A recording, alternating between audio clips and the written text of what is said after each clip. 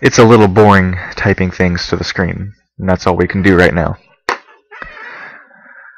All we can do is just type things, just print things to the screen here.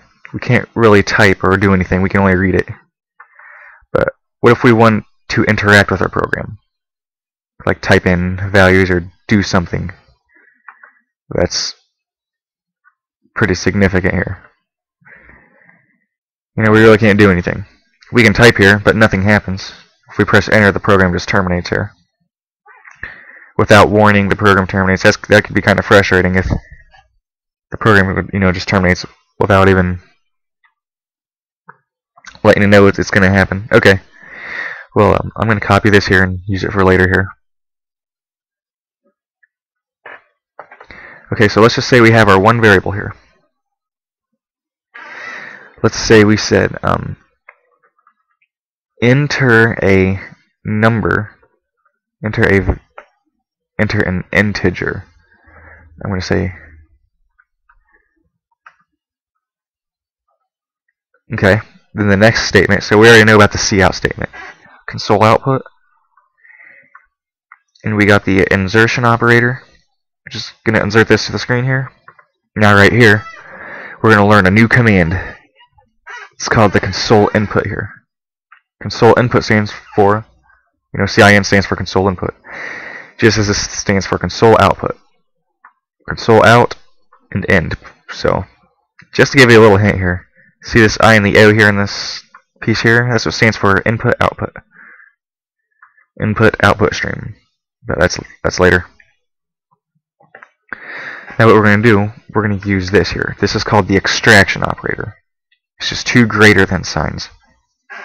Then we enter a variable here, x, which is our only variable that exists right now. So what this does here, this allows the user to type in a value for x here. Now the program is going to just terminate right away. If I press 8, it doesn't work here. This cin.get operator does not work when I have called this one here for some reason here. So from here on out, we're going to be using the system pause here.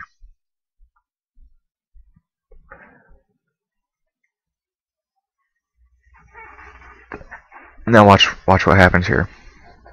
I also want to output.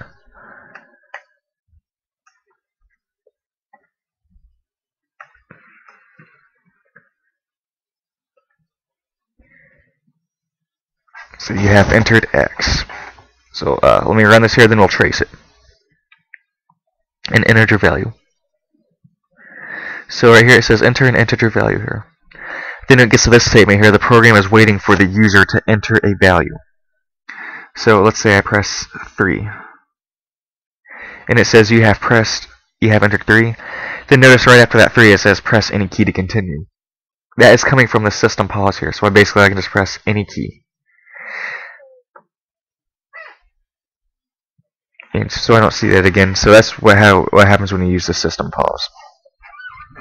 And it'll continue through the rest of the program.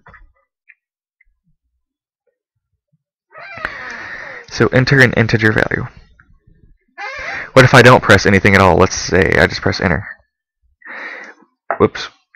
If I just press enter here, nothing happens. It's still waiting for me to enter a value here. So if I press 8, then it'll say you have entered 8 here. So this CIN statement allows the user to enter a value here. So notice right here, when we first trace our code here, when we press the play here, the compiler will first read this right here, after reading these three. And it makes a variable x and it sets it equal to 6. Well, regardless, when it gets to this statement here, when it gets to this here, it'll print this out to the screen here. Then it's waiting on the user to enter something for x. Well, regardless of what the value was previously, it'll always output the new incoming value here. But now the user, whoever's going to use this program here, can type in something silly such as like F. Then it'll say you have entered 6. Okay. Well, notice here that it couldn't put an F into X here. So it just kept the initial value here because it didn't read that, because f is kind of a silly character here, so the user can enter all kinds of things. So let's say we did not initialize this here, because you might have thought of that, said, hey, I don't even have to initialize this if the user is just going to enter a value here. So we can enter 9 here, and output's 9 here. Well, if this is not initialized, and the user decides to enter something silly here, such as like u. It says you have entered a negative blah blah blah, and that value here is just a very large negative number that's set by default when you don't initialize a variable here. So it's always good to initialize your variables to something here, whether it be -1 or something. And usually a -1 is an indication to me that something didn't go right here. If I entered h here, and it tells me I entered -1 here, I usually do that just for me to let me know that something probably didn't go right. But we'll go over how to catch errors later on. Okay. So output, you have entered x. So just to show you here, let's see, I did not initialize this here. Let me get rid of this here.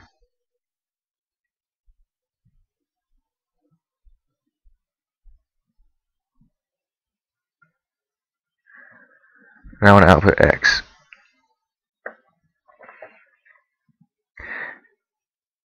And obviously it will output -1. Then I'll say press any key to continue here. And I want to use this end line here. So when I run this here, that statement will be on the next line. Well, if I don't initialize this here, the compiler will catch it this time. It'll warn me. It'll say runtime check failure. The variable x is being used without being initialized. Okay, so we're using it. All we're doing is printing it out to the screen here. So we can press continue here, and it'll still run fine. However, it'll just be a random negative value that's initialized. Now, if we're dividing by 0 here, we can have some problems here, and we don't usually want to hit continue. We usually want to hit break. Want to break this here. But since all we're doing is just printing it out to the screen, nothing's really going on here. If I hit break here, it'll stop here, and I can try to close it. And it causes problems here if you try to close it. My computer froze here. But we can just press play here and it'll go away. And then everything goes back to normal. Okay. Well, I want to go back to that example here that we used in the last video. And this will wrap it up here.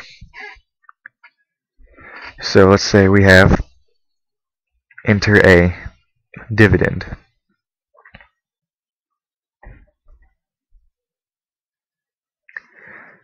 And I want that to be the end of the program statement. And we're going to input a value for x. Enter a divisor here.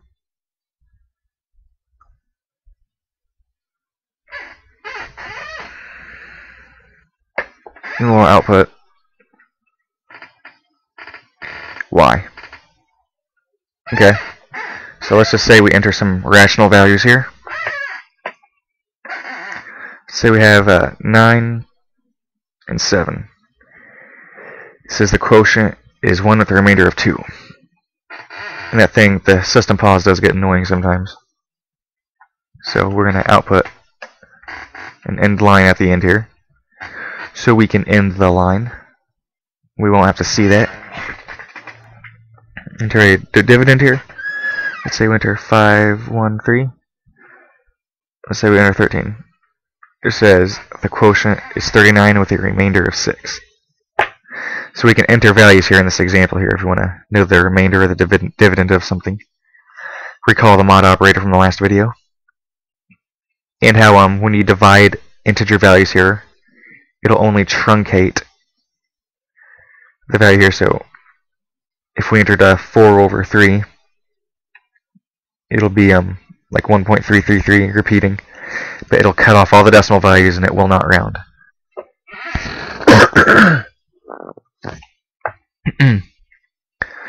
So let's say, let me just show you one example here. Let's say we take 7 divided by 0. And the program's going to crash. It says we're dividing by 0 here. Let's break out of that. And then we're having all kinds of problems here. So let's try to close it first. The computer's going to freeze for a second here since it's a problem. Dividing by 0 is not good. The computer really has a problem with that. So since we tried to close it here, now we can press the play and it'll work. So that's kind of it's kind of weird. So first you gotta try to close it, let your computer freeze for a second, then repress the play and it'll close it again. It'll really close it this time. So we don't want to divide by 0 here. So we might want to by default here. If I set this to 1 here, and I set this to 3 here, 3 divided by 1 is 3 with a remainder of 0 here.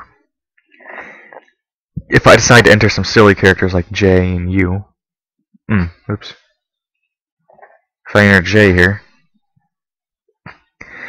it'll just say enter a dividend, enter a divisor, and it doesn't give me a chance to enter something else. I can only enter that one time. And then it'll say the quotient is 3 with a remainder of 0 here. So it'll automatically use these default values here that we've initialized it to earlier here. So just to keep something in mind here, let's initialize this bottom. You should always initialize it to something here, but don't initialize the bottom one to 0 here. Otherwise, we'll divide by 0 if something goes wrong. Or we can initialize this one to 0 here. 0 over anything is 0, except for 0 divided by 0. So let's say we enter K. Say the quotient is 0 with the remainder of 0. So for now, we don't know how to block these errors yet. So let's assume that the user is going to enter some rational numbers here. And they are whole numbers here. So we can, well, let's just wrap this up. And we'll keep on moving on.